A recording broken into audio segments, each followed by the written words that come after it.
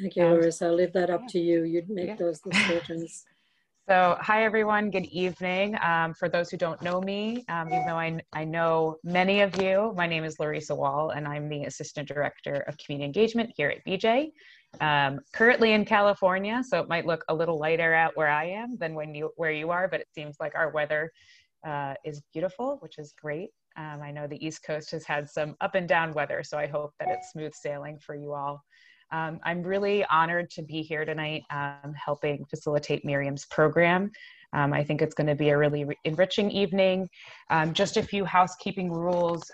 Please keep yourselves muted so that we don't have a lot of background noise. And if you have questions, Myriam's going to we're going to try to keep them to the end. So if you do have questions and you want to put them in the chat box so that you remember them or so that you can let us know about them, feel free to do that. If not, we can wait till the end and you'll be able to ask your questions. And we'll also be doing sending everyone into breakout rooms at the very end to be writing some of your own promises. And Myriam will be sharing a little bit more about how that's going to work when she's done. Myriam, did I miss anything? No, that's good. Thank you. Okay, great. So I am going to pass it over to you. Thank you. Thank you, Larissa and Shuli, for, first of all, organizing this entire series virtually so we could all learn and be together. And Larissa for being with us tonight to help facilitate all these things. And again, I'm just delighted to see everyone from coast to coast. I ask you to, if you can, if you're sitting at your desk, to have a piece of paper and a pen or pencil, so that we can, if time permits, at the end, we'll do an experiential where I will give you the intention, the kavanah, and you just fill in 1 or 2 words. It will be very simple, and we'll do a breakout room little situation. So let's begin.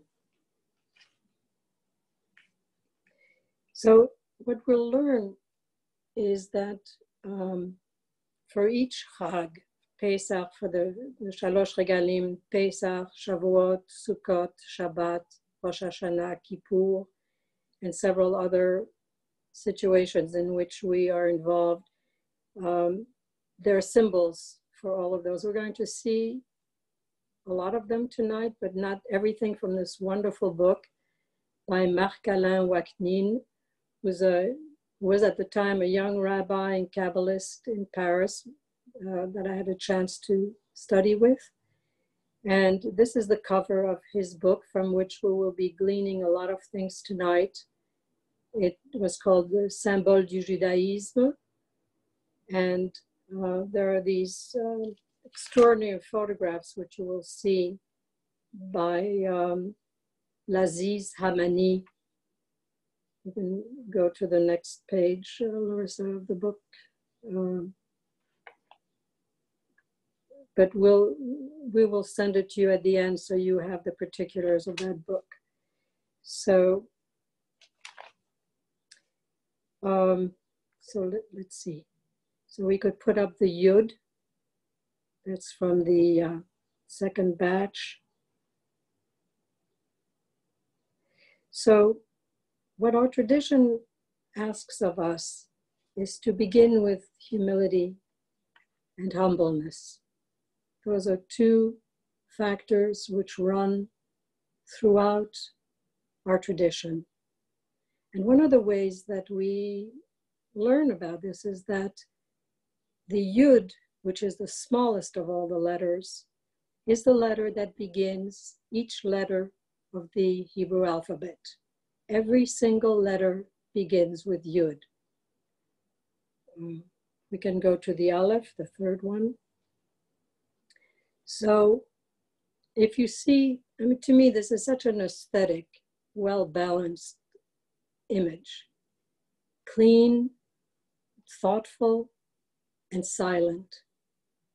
So we begin with the smallest, and we begin with silence. Silence has a place. And we will see how we nourish and how we are nourished by these symbols every day. Of course, there are the given times, and the given times are repeated yearly, such as the high holidays, Rosh Hashanah and Kippur, monthly, the Rosh Chodesh, weekly, Shabbat, daily, Kashrut, and including the Mourner's Kaddish for some. So this smallest letter, as you see there from the Aleph, is what begins the letters.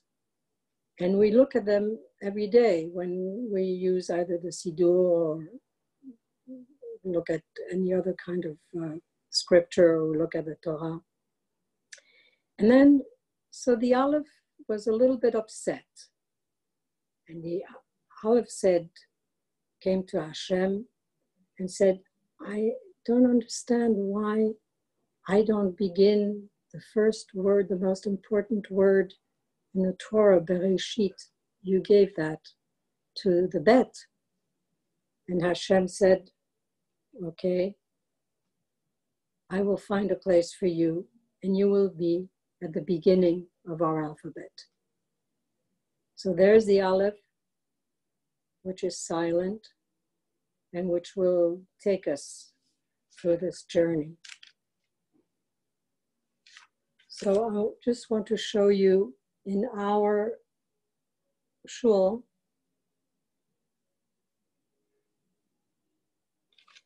you can see, I'll move out of the way.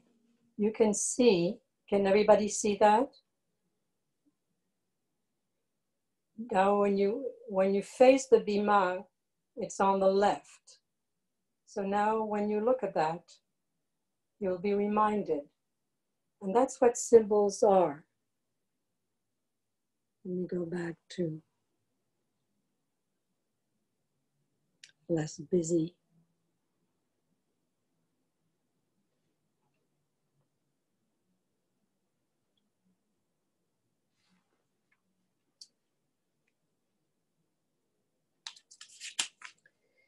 So let's go now to another image, which is the mezuzah. That's 110.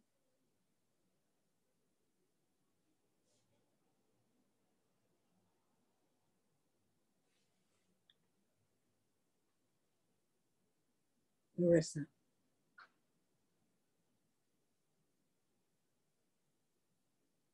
Marissa, are you there? I'm here. It should be up on the screen. The mezuzah? I don't see it. It should be up for everyone else. Folks, Okay. You can let me know in the chat if it's not showing up for you. So Yeah. is it? I see it. You see the mezuzah. Okay, that's number 10. So what Nin says, the mezuzah plays a symbolic role as a reminder to follow a certain ethics of remaining on the way. And as you know, the mezuzah is, when it's fixed on the wall, it's slanted. And he says the reason that it's slanted is because a Jew is always in motion. And the mezuzah, let's take a look at number 13, which is what is inside. Do everybody see that? So inside is the Shema. That's also written by hand in the parchment. And the mezuzah that's fixed at the door is not just a sign that there's a Jew living there, but the mezuzah is a reminder for us as we enter and as we leave that there's a certain behavior. The behavior of us inside the home and the behavior that we have outside the home. And the mystical tradition says there are 3 ways that we live our lives. One is how you tie your shoes. The second is how you boil an egg. And the third is how you cross the street. So what is meant by that? So the way you tie your shoelaces is the first thing you do in the morning is you get up. How are you treating yourself? How do you regard yourself? Tying your shoelaces is the act of bending over.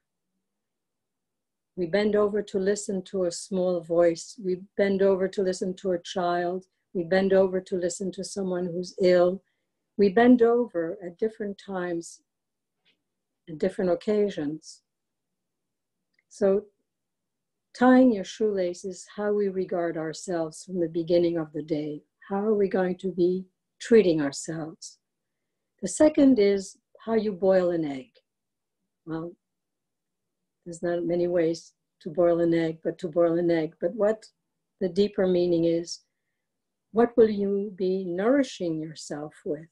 What are you giving yourself? What is your intake?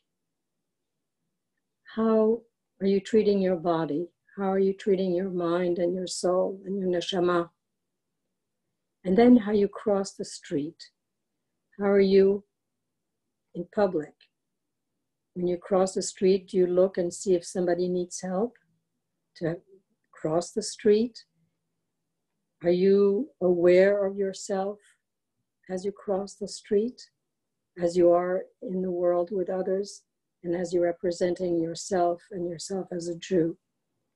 So the Kabbalah points out these three ways, which I think are ways that we can remember and that can continue to feed our intention outside the home.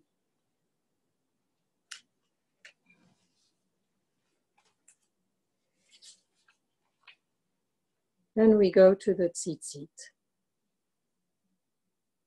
So the tzitzit, I will just go to that picture too with you.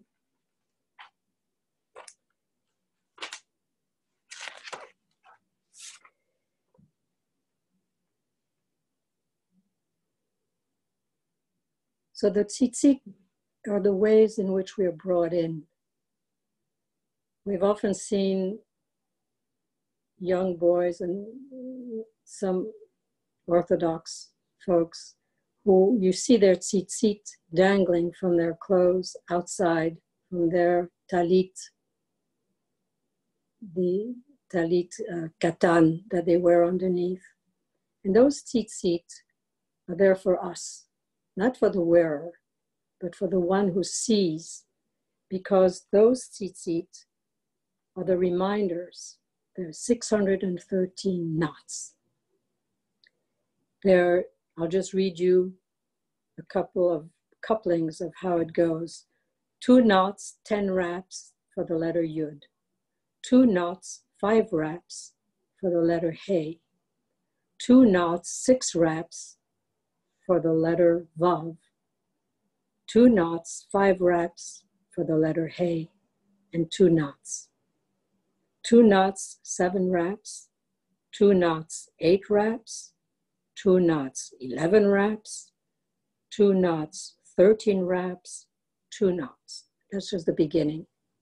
And there's a parable of a man who comes to Rosh Hashanah time, decides to bring his talit to the cleaners, to have it cleaned.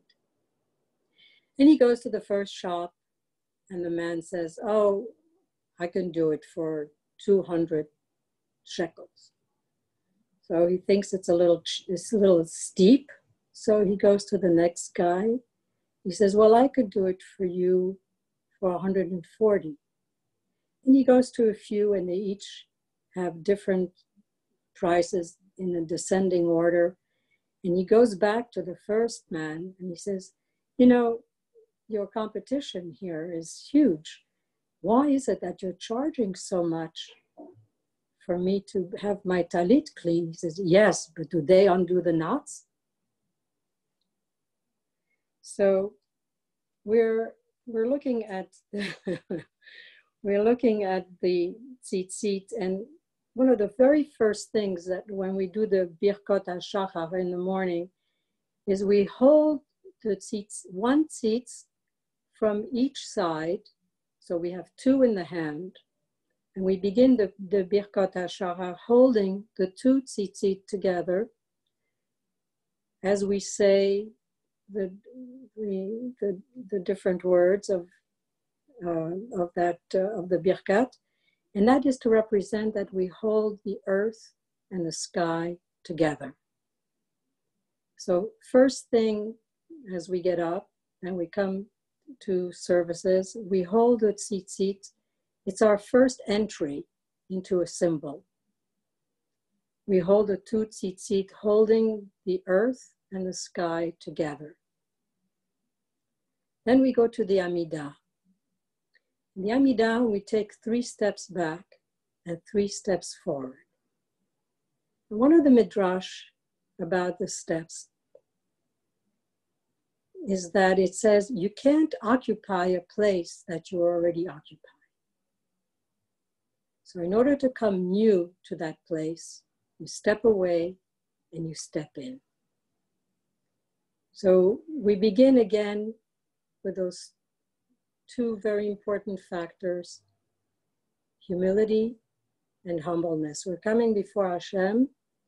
We want to be a new person. Well, that's a little difficult to do. So the symbol is to step back 3 steps and then to step forward 3 steps. And we are another person. We're not the same person who we were when we first occupied when we first stood. So it's as if we are in constant awareness. And then we wear the let's look at the second image of the talit, 8, number 8. I don't see the image. I wonder how I can see the image with you. Is it up now? The one in front of the window? They're just the whole bunch of tzitzit. After the one that's after the... That one was actually just up, so I'll go to the individual one.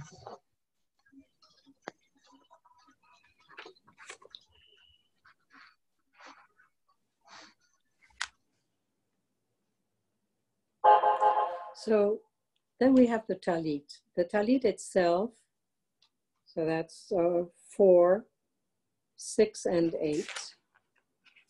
So that's on in front of the window. So the talit, when Hashem looks down on us, what he sees is all the same. There's no silk, there's no cotton, there's no polyester. It's all the same, and we're all the same. It's as if he knows that we're only children, and that he instills in us a certain chen, a grace. And the grace is the way in which we obviously behave, but also how we wear what we wear, and that no one should feel left out. That there's a unity, and then there's fortunately at BJ we have that all the time, that nobody looks at how people are dressed or whether they know how to daven or they don't. And Marshall had a wonderful parable that he would tell once in a while of a man who was sitting in the back of the shul, and he's just going over the alphabet, and he goes Aleph, Beis, Gimel, Dalet, Aleph, Beis, Gimel, Dalet. And the man next to him, a little annoyed, goes to the rabbi, says, you know, this guy behind me, I don't know what he's trying to say because he's just bumbling the alphabet. So the rabbi says, okay, let me see. So he goes to him and he talks to him for a while, and then he says, I understand that you recite the alphabet, the Lashon HaKodesh, the holy alphabet. He says, yes, because I don't know how to read Hebrew and I want to say Kaddish. And the rabbi says, don't worry, continue. Hashem will put the letters together. So that sense of inclusion is something that I think we're very fortunate that we have had right from the beginning with the way we treat one another and the way people feel welcome when they come. So let's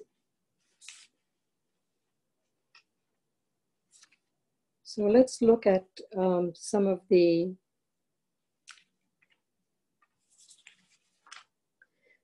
ways in which the aesthetics are so important, because that's what draws us in and that's what we remember. In the book of Shemot, the very first discussion of the building of the Mishkan in Teruma is the first sign that aesthetics is of great importance. And one of them is that there's a repetition of 3 colors that are harmonious and pleasant to look at. And that is purple, crimson, and turquoise.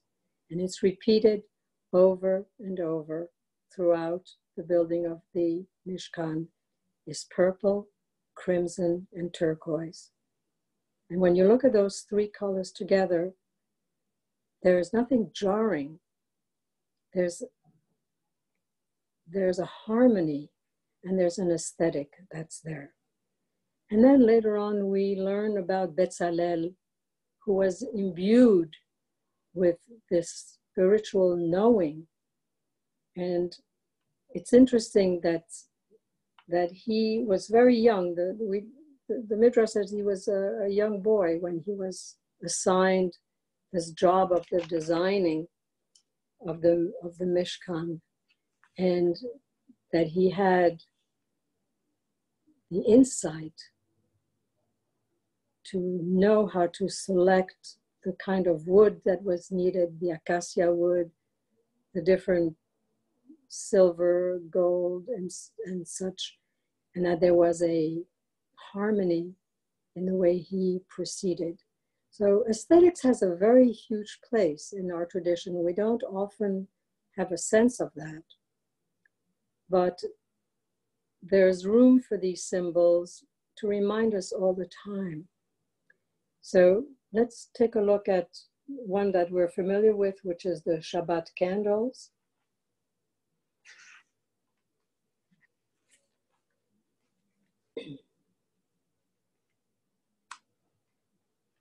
So the Shabbat candles, way ahead of so many other times and so many other ways in which people have respected and made time holy, have been our Shabbos candles that are there to remind us that we're making a separation. And sometimes we light the candles outside of the prescribed time. And comes Hillel and Shammai, and there's a discussion about lighting of the candles. Shammai says it's not negotiable. Here is a prescribed time. It's 4:30, it's 7, it's depending on the seasons. There's an appointed time and we should respect that appointed time. Come Hillel, who says, better a little Shabbos than none. Bring Shabbos into the home, light the candles when you can. And so that we have the kindling of the Shabbos lights, sometimes when you come back from shul, sometimes now we do it all together because we have Zoom. So we're not punished for bringing in the Shabbos lights because it's having them lit that is the essence. And one of the ways in which we make this room available is a very interesting set of images that we have between the Birkat HaChometz and Tashlich. Let's take a look at that image of the spoon. I'm bringing it up. And the feather is number 1. So there are similarities between these two times of Tashlich, when we go to the water and empty our pockets. I like to think of emptying them out of lint as opposed to breadcrumbs, so that we don't feed the fish of our sins, but that everybody has dust in there. If you go to the bottom of your pockets, you will notice that you have lint. And the gesture is the same. We get on the floor and we use the feather and that spoon to pick up the chametz that's on the floor. And symbolically, what we're doing in either of those two instances is to make room. Symbolically, we're making room so that whatever is meant for us to have, whatever is behind that veil, can be made available for us. Hashem has something for each of us. What I can do, maybe you can't do, but together we complement each other, and I can use what you do and you can use what I do. So we make room, but we can't have that unless room is made. You can't fill a glass that's already full. If you drop a cube of ice into a full glass, it'll flow over. But if you make room by sipping, there's a little bit of space. And it's the same thing with Tashlich and the chametz. We're making room for what is intended for us to have. It's not easy. It's easier to say we'll make room for something, but to actually do it. But when we look at this feather, and we look at this feather and the spoon, we're immediately reminded of what we need to do with those objects. We're picking up the chametz that's fallen to the floor, but we're also throwing it out. We're getting rid of it. We're emptying out our pockets of the lint. We're getting rid of it. And whatever is meant for us to have individually, that's what I like to think of it as our little toolbox. We all each get a little toolbox when we're born. And sometimes we have similar tools to the other. And sometimes we'll have a different tool here and there from the other. We're not to envy. Everyone has a lot. Everyone has a role. Everyone has a part to play. And we can only do a tikkun, a real tikkun, when we're at one and in harmony with who we are. Because no one can do what you do. Even the tradition says, shifting a piece of paper from one side to the other. The way you move it with your hand is singular. No one else can do it quite like you.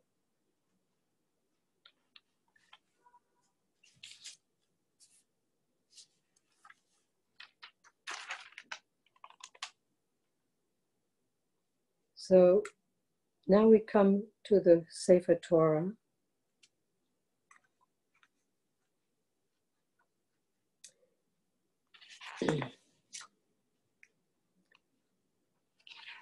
So this is a very beautiful image, I think. Some of these images are stunning. And for those of you who have the book, it's on page 43. When we look at that, to those of us who know what this object, quote unquote, is, we recognize it immediately. And we receive that because we agreed, we made an agreement with Hashem. He offered the Torah to all the nations, and they responded, what do you mean I can't do this and I can't do that? I will do what I want. And we're the ones who responded, Na'aseh v'nishma. I will do and then I will listen. How do we translate that in every day when we look at the Torah?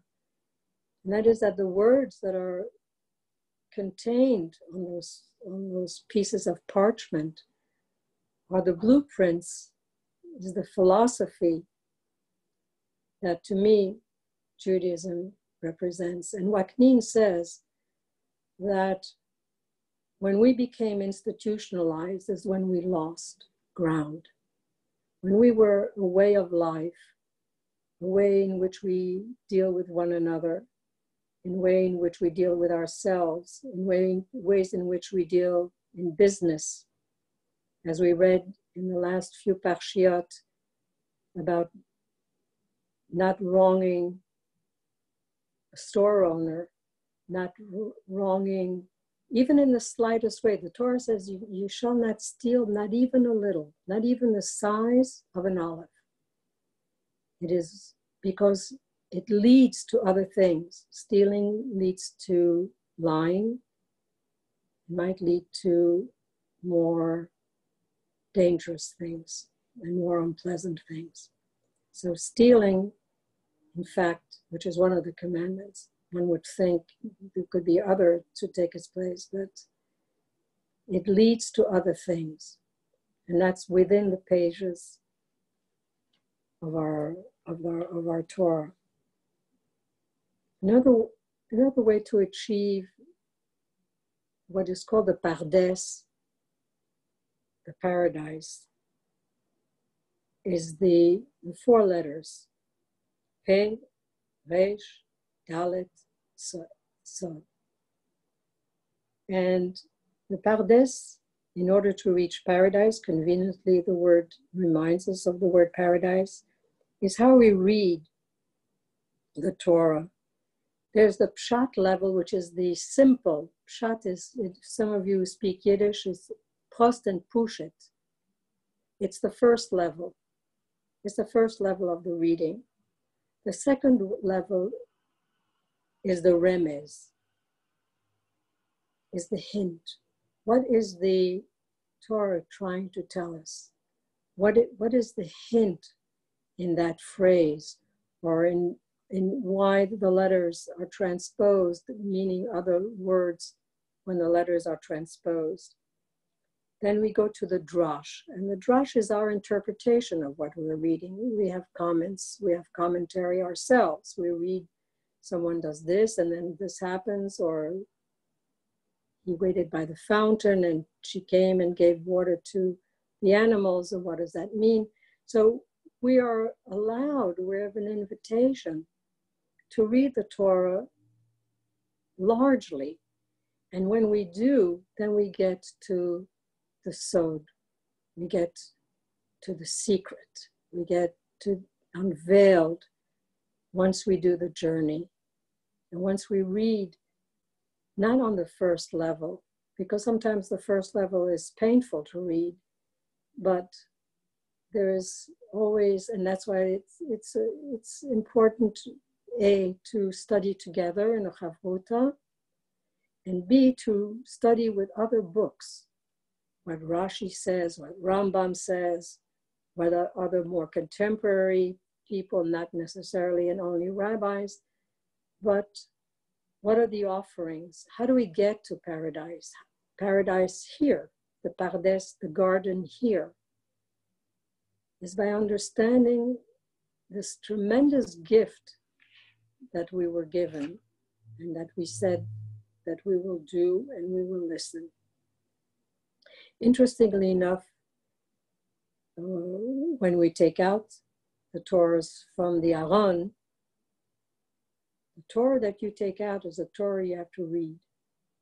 And we fortunately have Freddie, who knows how to have the yad on the proper sefer, so that when it's taken out, at the time that we take out the Torah is at the correct one, because otherwise there's a lot of rolling to do when you take out the wrong one, because it has to be read from.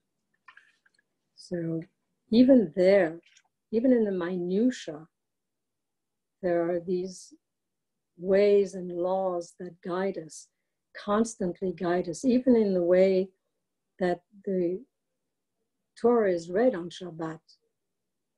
For people who don't know how to read, because of the trope, you can understand that there's drama sometimes when the letters are repeated in a certain vibration.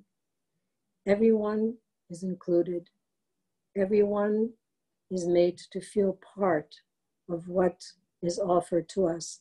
None of us are superior to anybody else because they know how to read, or they know how to, or they understand. And there's a melody. And you can close your eyes and see the drama unfold and hear the drama unfold. It's another gift, which I think is such a beautiful gift.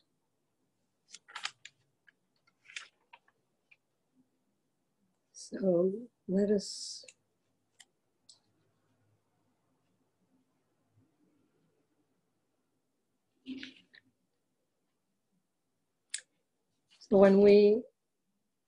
there's another way in which we are made aware of the presence and that we are in the presence, so we can imagine to be in the presence, is when we do the Baruch and we bend.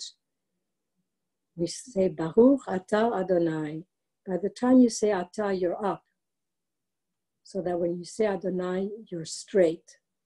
You're not still bent over, because then it's idolatry. So you say Baruch Atah, up, Adonai, up. You're up already. So that there's a certain reverence, there's a certain formation, and there's a certain habit that your body does eventually automatically, and that you have that reverence be part. It's not just that you do what you want. You do the Baruch correctly because there's an intention. You're standing. Imagine that you're going for a job. You're going into the room, you're going to meet the director. You have a certain attitude. There's a certain way in which you regard the position of that person. Well, it's the same thing, that we are invited to learn reverence in silence, and also in what we don't necessarily see. We have an understanding, but we don't see. Rosa, should we take a look at, should we go on, or is there anything that anyone wants to ask? I haven't seen any questions from anyone, but if you want to take a minute, if there are folks who have questions.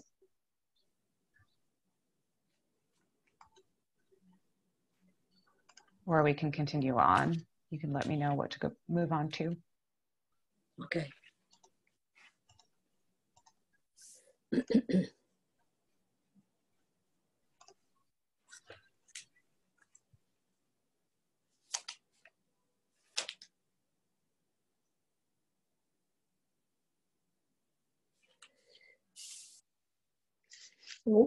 Another symbol of who we are, and that understanding, is the Magen David, which is 27. The image 27. If you look at the Magen David, and this one is a very beautiful one, and the way it's worked into the wood. Is that up? It's in the first batch. Yes? Should be. Okay, I haven't seen any of the images, so I'm going along with you.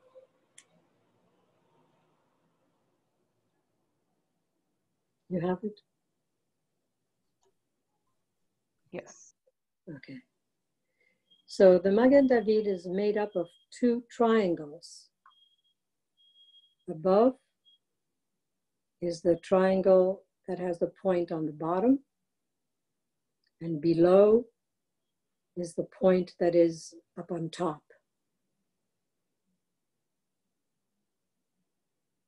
And those are to remind us again of our existence down here, and that there's an existence up above. And we recently read in the Pirkei Avot that there's an eye that sees, there's an ear that hears, and everything is inscribed in the book. So that Hashem understands that it's not easy down here.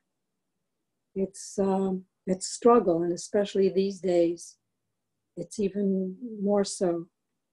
There's a tension, there's a space of worry, especially people who have children. We don't always know, but we're connected. And we're connected when we hold the tzitzit together. We bring the earth and the heavens together. We're not alone.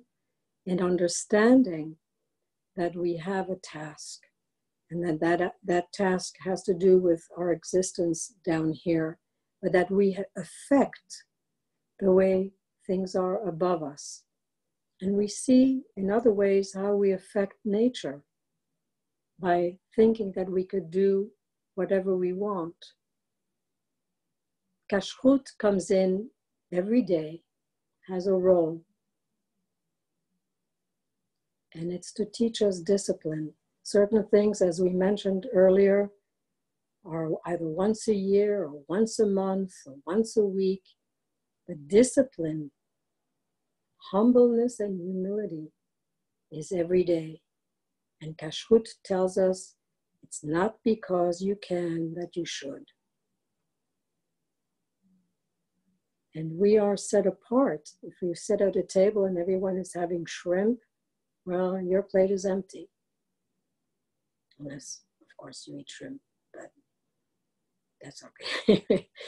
But the point is that, yes, we could eat shrimp at home. Let's say you keep kosher, or you don't have treif if you don't keep kosher. There's no policeman, there's no gendarme. If I have a ham sandwich today, I'm having the ham sandwich. There's no one else here. But the Torah tells us that you are set apart.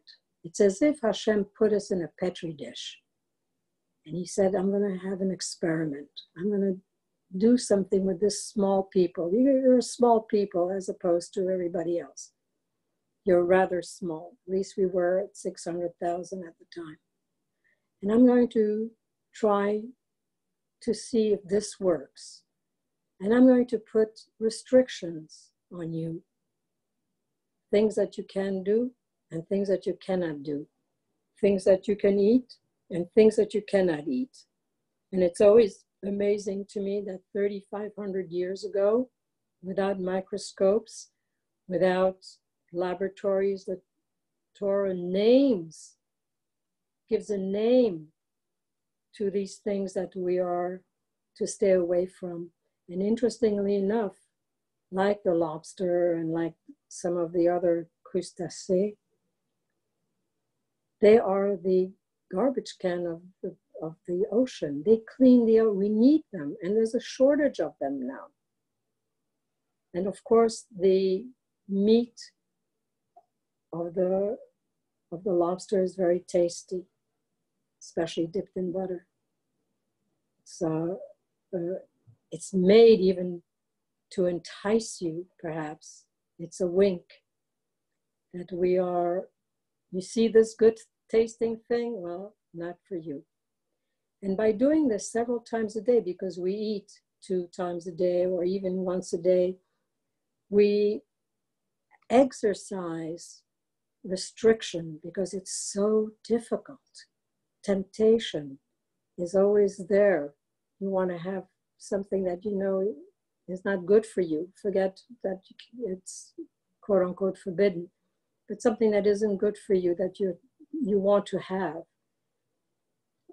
Of course, you can have it, but then you've ingested it. How you boil an egg goes back to that image. how you boil an egg, how you feed yourself. So it's not so much that we're told these things are things you can't eat or can't mix. So for example, milk and meat. It's boiling a calf in the mother's milk. There's an arrogance. It's translated into arrogance that you feel you can eat and do in life as you wish. That mother looking at that child being boiled in her milk, just imagine what that's like. The Torah also tells us to chase away the mother bird from the nest when you're taking the eggs, so that she doesn't have the pain. And how do we know a bird has pain? Well, the Torah tells us that she has pain. It's an amazing document that we were given in terms of just behavior alone and how the world would be if we could be that example, because what Hashem waits for from us is that we become a symbol. That together, when others look at us, they go, oh, that's what a Jew is supposed to be like. So we're given, not only given these instructions, but we're given help all along the way. We're given the grace, the chen, in which to confront very difficult times. And the Torah moves with us. There are things in there that we can understand what is going on today, which was, I mean, there have been other plagues, and we, of course, we don't know how individually people reacted and what they did during those plagues. But we've had various classes with Dini and understanding that there's the Torah, there's certain ways of asking those questions that can be contemporary, that we can use the wisdom of 3,500 years ago. Today, there was no internet. There was none of the tools and the toys that we have today. But the Torah instructs us and guides us and gives us symbols every day, every week, every month, every year. And when we look at them, we're immediately sent to the place where they belong. And we go there because we know we belong just inside, underneath that talit, underneath those tzitzit. That's where our shelter is. So I thought what we could do, unless there's anything you want to go over.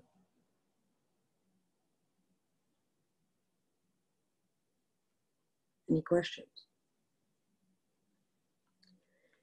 So I thought now what we would do is to do the breakout room by couples. You may remember this, Nancy, when we did that, and we each had paired off and then wrote the intention, which I will give you. And then we took, at those days, we took the Polaroids of each other. And then you were each given the Polaroid of the other person that you affixed to that sheet of paper.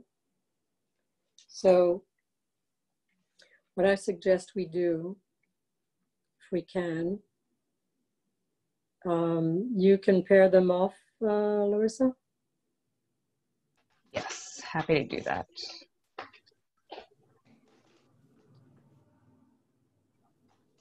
So on the piece of paper, I'd like you to write, I intend to abandon blank in order to make room for blank.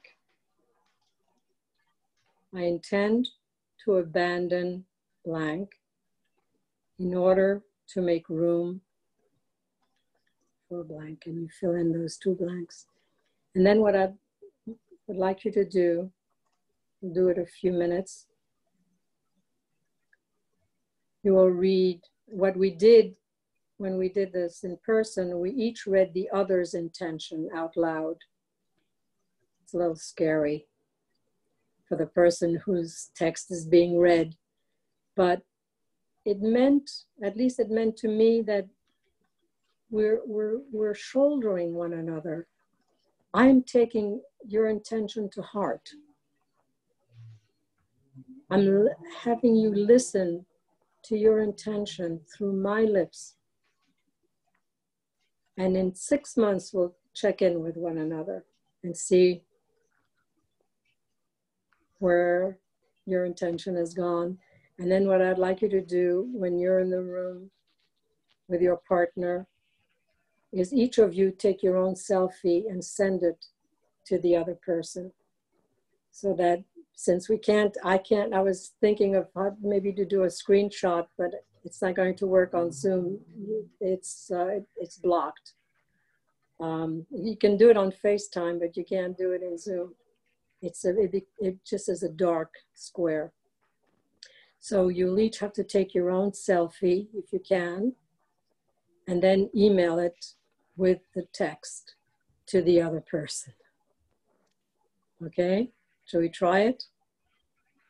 Sure. All right, so I've assigned everybody to rooms. If you have any questions, I believe you can use the chat box, but you can always come back to the main room. So I'm gonna send you all to your breakout rooms right now.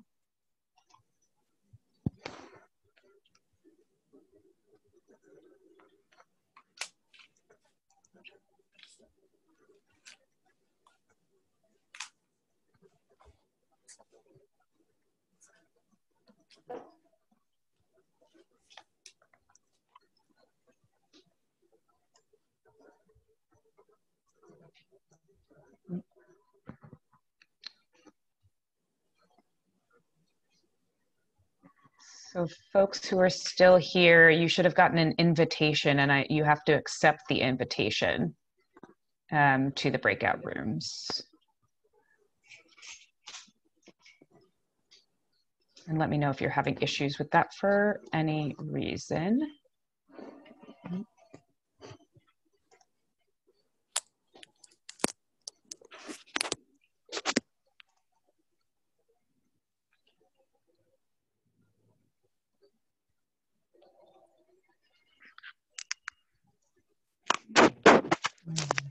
Why is she actually, sorry. Looks like some folks are here, but not quite here. I'm gonna move some folks around. Not quite sure. Let's see, Howard. Breakout room. 1.